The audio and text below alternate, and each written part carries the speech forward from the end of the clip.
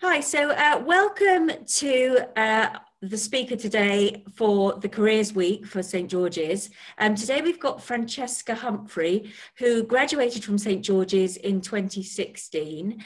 And I'm going to be asking Francesca a few questions about her wonderful career that she now has. And she's going to be reflecting a little bit on her experience at St George's as well. And just to say, Francesca was a biomedical science student as well. So it's quite an interesting career path that Francesca is going to talk to us about today.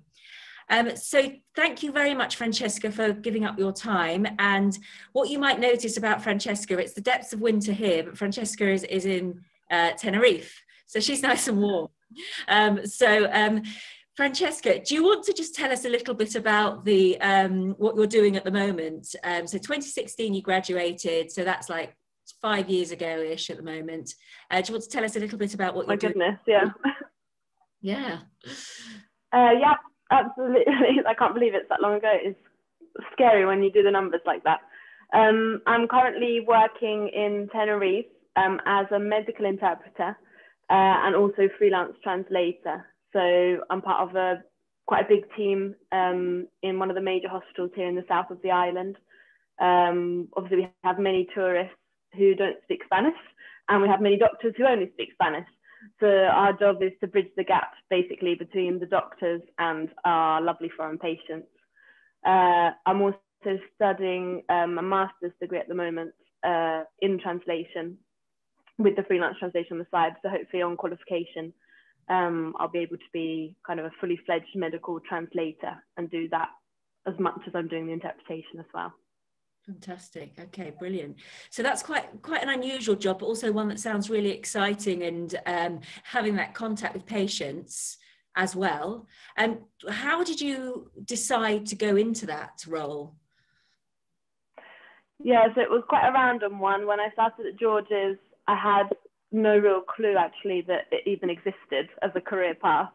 But I had done a gap year in Spain before I started at George's, so I had those roots already down.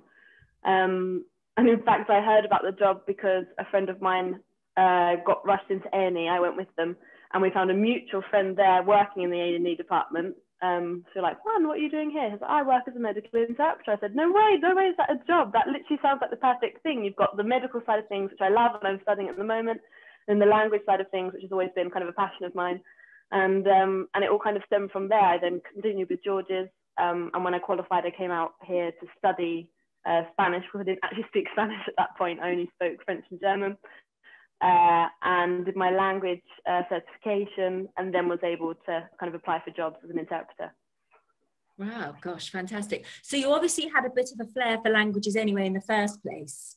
You said you already spoke French and German. Is that something you learnt yourself, or was that something just through your own connections? I come from a German family, so unfortunately I wasn't actually spoken to in German, but I think that gave me that initial passion for languages. I think there'll be probably many people at George's that come from those kind of multinational, international backgrounds, and maybe have a different language being spoken at home. So I think that always kind of impassioned me a little bit with my language studies at school. I went to a secondary school that specialised in languages, so it was always pushed quite hard on in that respect. And I then studied French at A-level. So I had quite a good level by the time I left school. And then just had the language, the Spanish left that I needed to learn. And I think once you've got a few languages, it's easier to then learn another one. Mm-hmm, mm-hmm. Yes, because once you've cracked it, you know you can do it. Yeah, exactly. And I think if it's something that you enjoy, it's always easy to learn. If it's something that you really find interesting, then learning it is enjoyable rather than, studying and how boring. Mm-hmm. Well, that's really commendable. So you went out and you learned Spanish yourself when you were out in Tenerife, and so how did you actually get the job in the first place? How did you get the job of being a medical interpreter? Did you apply for one, or was it advertised, or was it just through the people that you know? No, it was advertised. So here, I mean, in Spain, like in all countries, you have that kind of, Indeed.com and all these kind of job sites. So I just looked for it on a job site and had a couple of interviews with different kind of centres. We have a lot of private hospitals out here. So there's quite a few opportunities actually. Okay. But during my studies, I mean, it took me, how long was I studying Spanish? I mean, it took a good year to be studying part-time because I had to work while studying because obviously I had to pay for the language studies. And so I was able then to work as a light and sound technician, which were skills that I picked up as technical officer at George's. So I worked with another fantastic biomed for 2 years as technical officer as part of the student union.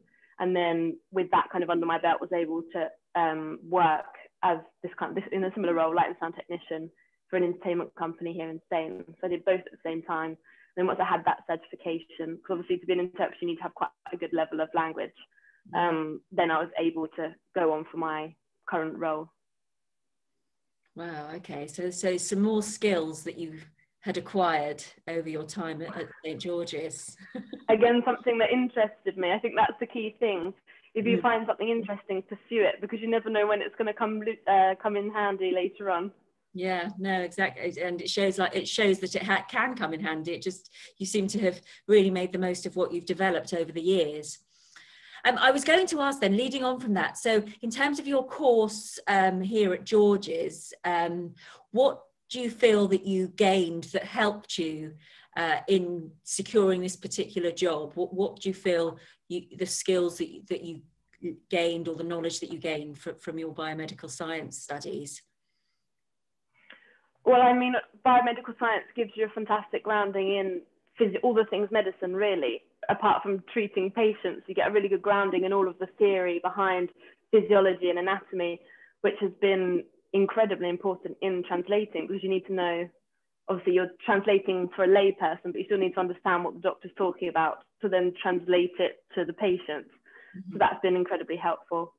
I mean, the degree in general, I mean, I think the course at George's is fantastically done. I really enjoyed anatomy. I mean, the fact that we were doing dissections is something I still haven't found anybody that had the similar kind of teaching that I had at George's with that.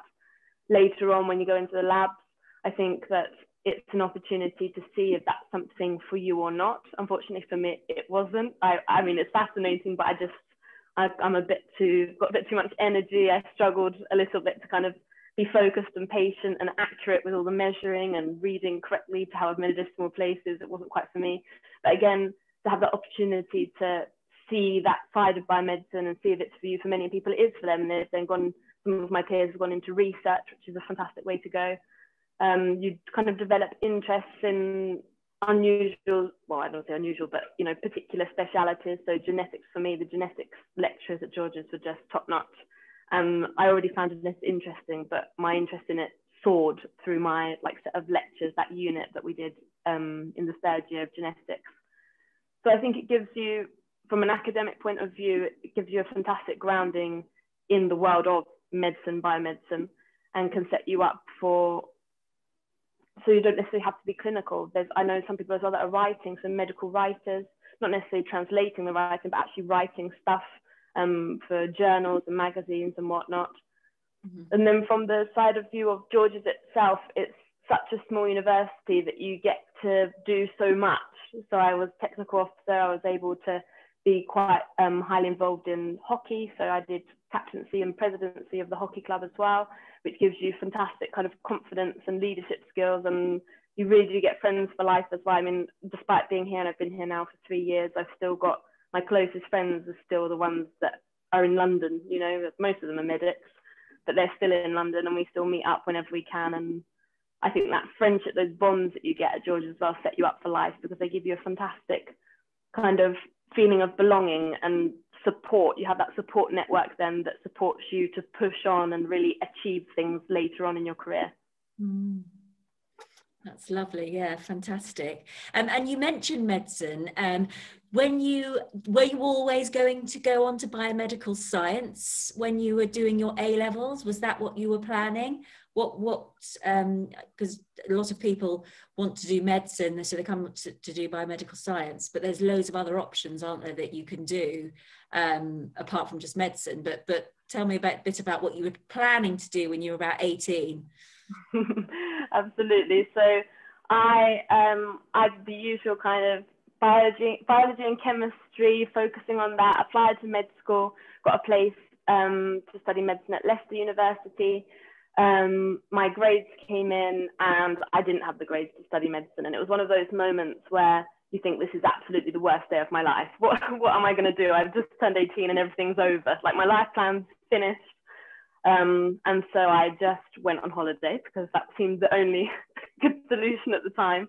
And whilst I was away, I got offered a job, and that's how my gap year started, was being abroad and kind of working in the entertainment industry in terms of events and shows. And so I had then the choice really between coming back and applying again for med school, because I had a sort of remarking, and then I did have the grades, well, a bit complicated and boring and a long time ago now. But instead, my careers advisor at secondary school kind of said, look, if not, you could go the biomedicine route, and that way you can apply with the grades you have, and just kind of go that way. So I thought, perfect. So I applied to George's without having visited it, because I was just chilling in Spain. And luckily, when I arrived, loved it, and it was the best choice I could have made. But I think probably in first year, I had perhaps, you know, in the back of your mind, you're thinking there's that intercalation, there's the chance still to kind of go into medicine.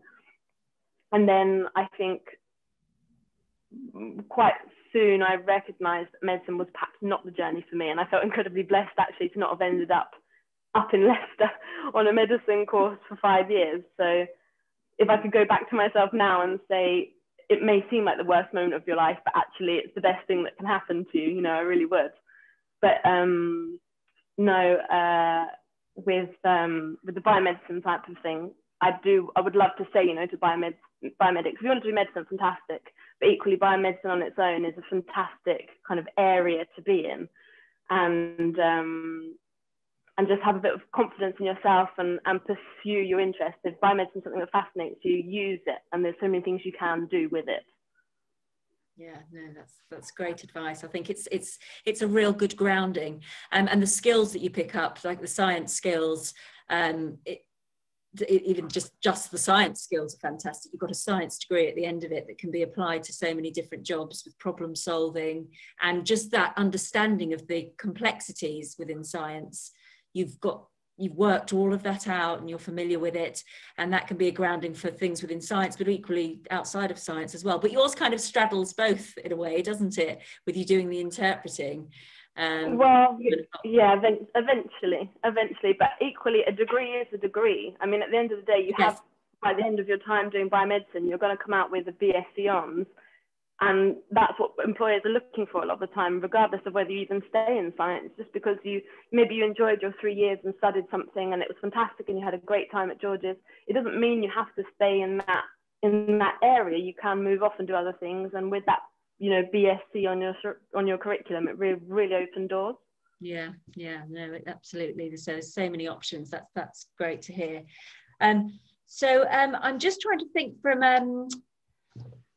Do you want to just maybe tell us a little bit, just going back to the current role that you're doing, and we'll perhaps finish off thinking a little bit about what advice you might give to St. George's students, but just kind of going back to the role that you're doing at the moment. Can you tell us about a typical day in your role that you do?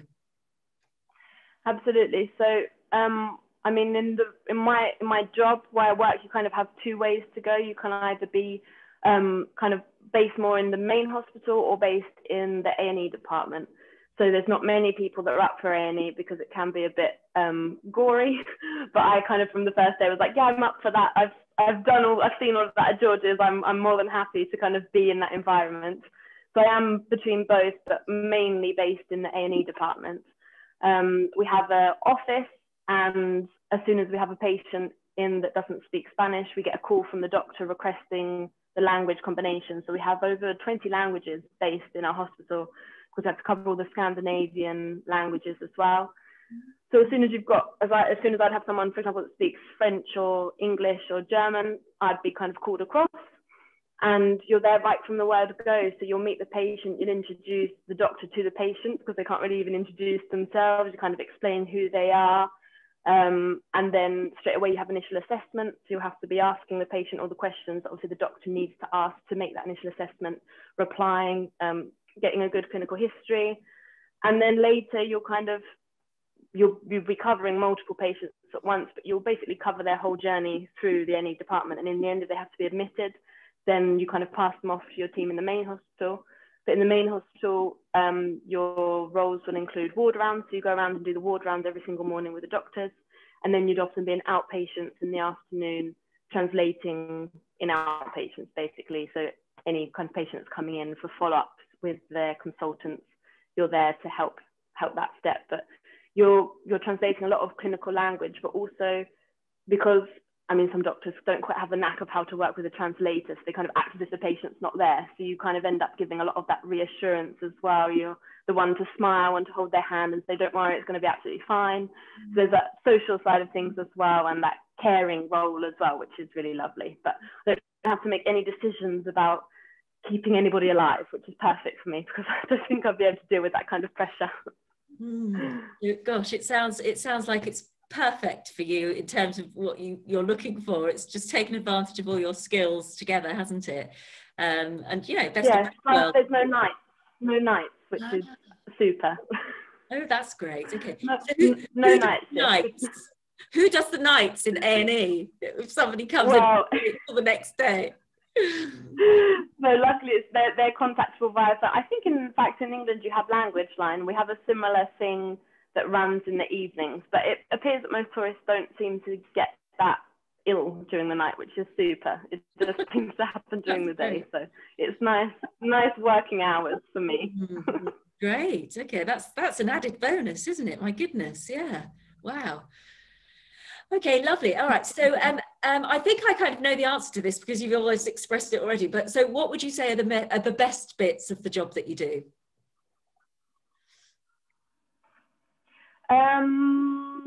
I love working as part of a team. I think that's definitely something I would imagine, whether you're medic or non-medic, working in a hospital, that's something you're always going to have, is that feeling of teamwork and working as part of a team. I love the fact that I get to use my languages every day. I love the fact that I learn something medically new every day. You're seeing all sorts of illnesses, and well, that sounds a bit weird. It's fine, everyone's at George's, they know what I mean. When you're seeing a new sort of clinical presentation of something that's fascinating, or a disgusting break of some kind of bone, that's always fascinating as well.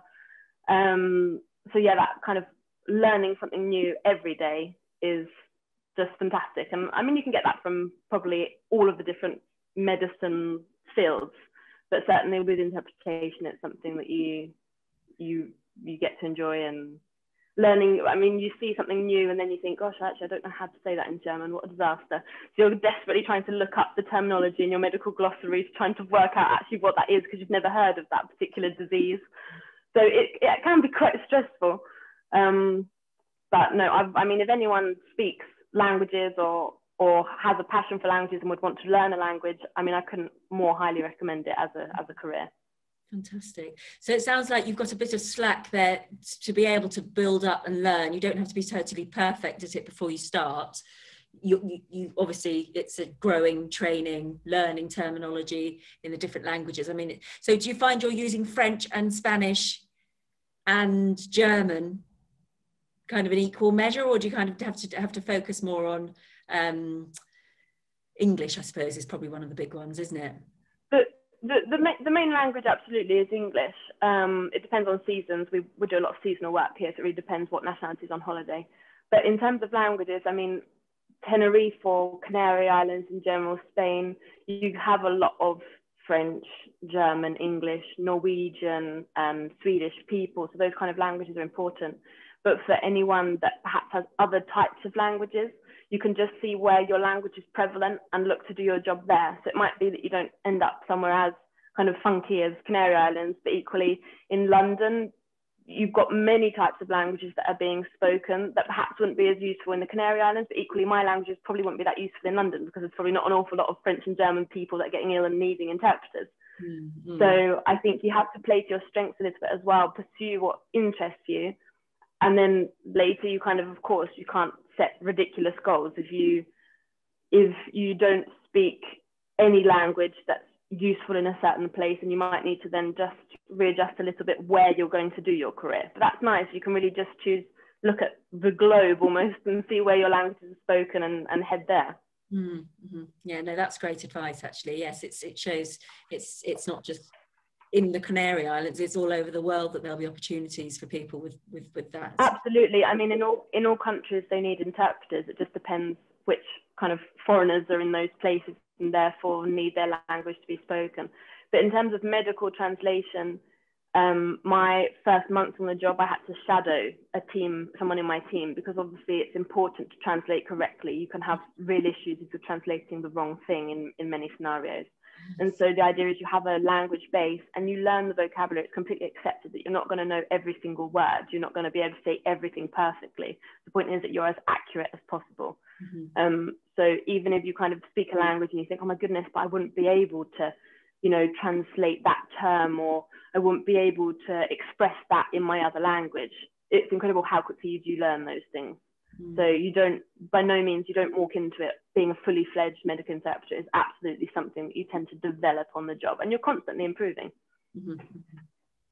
No, fantastic. Yeah, no, it sounds amazing. And so would you say there are any downsides, particularly to the job itself? Is there anything, obviously we've spoken about what you enjoy most. What would you say are the things? Obviously all jobs have their good and bad bits to them, some bits that are a little bit tougher than others. Any comments on what's tough?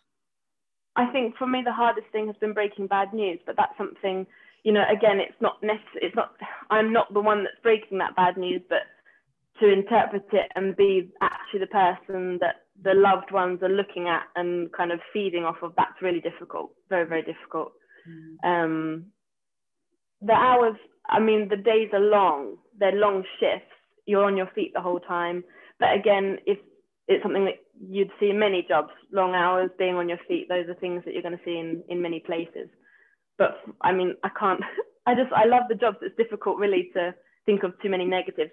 Later on, of course, you're limited about where you do the job, which is what I was speaking about before. So if, for example, I wanted to move back to London and be a medical interpreter, I perhaps could work for something like Language Line, so you're covering a larger area in order to provide that interpretation. But perhaps I wouldn't be able to be based in one hospital, which is quite a luxury here, that I'm just based in one place with a huge team, because we have that high frequency of international patients in our hospital. So that's perhaps difficult, but then that's why I've branched off into translation, because that's something you can then do. So translation is like written, the written form of translation. Interpretation is spoken. So to be able to do that freelance work from anywhere. So that's it really. I think just, yeah. But again, you can always adapt yourself. You just adapt each new thing that comes along. You adapt. No, that's very good advice. And actually on the part that you're playing in Breaking Bad News and the kind of pressure that you're under, part of the theme of the week that we're running for Careers Week is about well-being and looking after yourself within health or medical professions, but actually in careers in general, where everybody has stress and pressures from jobs. And I suppose particularly at the moment, there's a lot of pressure going on with the differences in working and the coronavirus and all of that adding to people's pressures. And do you have any advice on well-being, on how to cope? How do you manage those pressures? I mean, I'm a massive advocate for sport. I've always been involved in all the different sports teams, so exercise is incredibly important.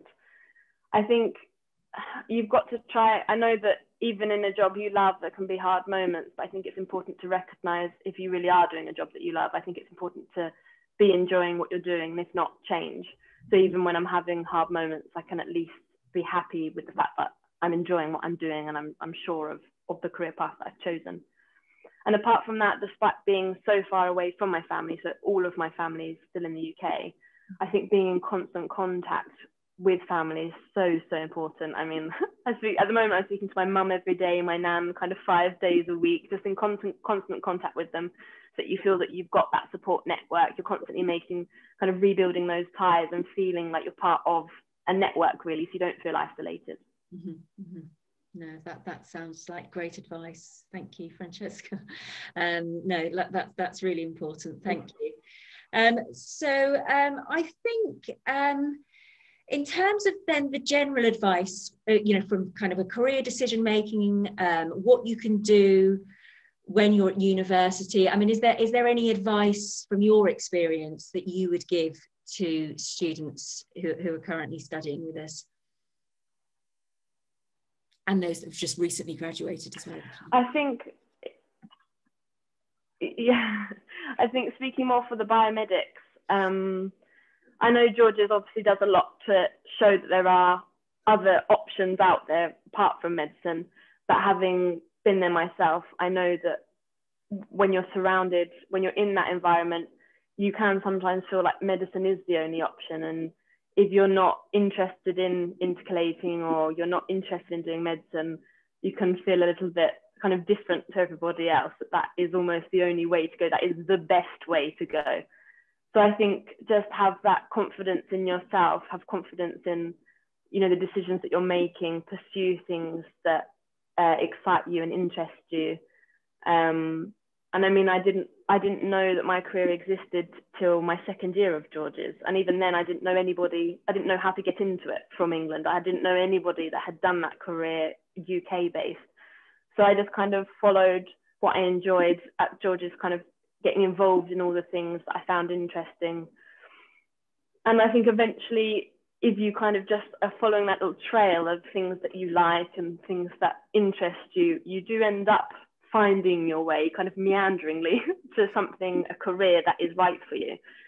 I don't kind of think you need to identify right now where you're going to go to and get there.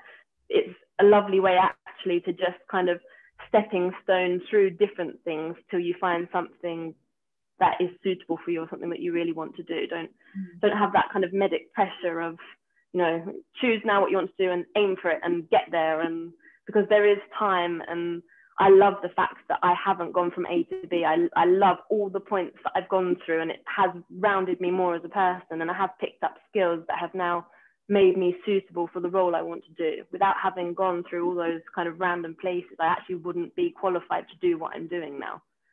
So yeah, just don't stress and be sure in yourself and enjoy biomedicine, because it's a fantastic course and it really can open doors for you. Wow, fantastic. Okay, thank you so much, Francesca. That is lovely advice. And I love the way you talk about stepping stones. That's a very nice way of putting it. And sometimes your stepping stones can go in zigzags and sometimes they can go straight and they go all over the place. Absolutely. Yeah. And I think that because medicine is one of those careers where you kind of get on the medicine train and then you just go, you're kind of, everything's quite, kind of guided, everything's set out. You really do have to go from A to B, from B to C. You're passing all your exams, you've then got F1, F2, and from there and I think for a biomedic, that can be almost overwhelming in itself, because you think, crumbs, all of my other people, my peers, have this very set path, and I actually don't know where I'm going, and that can be very overwhelming at the time, especially if you don't know at all what you want to do. So it's absolutely fine to meander around, and for me it's worked out fantastically, so it can absolutely for all of those students as well. Yeah, so kind of have faith and just try out different things that appeal to you and interest you. And that exactly, because there's so many careers out there. It's crazy which careers exist. So it may well be that you fall into a career that you had no idea existed, but really ticks all of the boxes. Yeah. I think the important thing as well is that you've always taken on these experiences, haven't you? So just trying them out. So even like the gap year was one that introduced you to this idea of building up languages as well. So it's that case of like chipping away at it and just keep trying out different things and seeing where that takes you. Brilliant. Okay. Exactly. Well, thank you so much for your time today, Francesca. I think that's all the questions we're going to grill you with today, but it's been really inspirational hearing about your wonderful career. It sounds so exciting. And the fact that you've travelled with it as well is wonderful. I just wish you every luck with your future career and with your masters that you're doing at the moment. Thank you very much. Yeah, thank you so much for sharing your story with us today for our Careers Week. So it's lovely. It's a pleasure. Thank you for having me. Thank you, Francesca.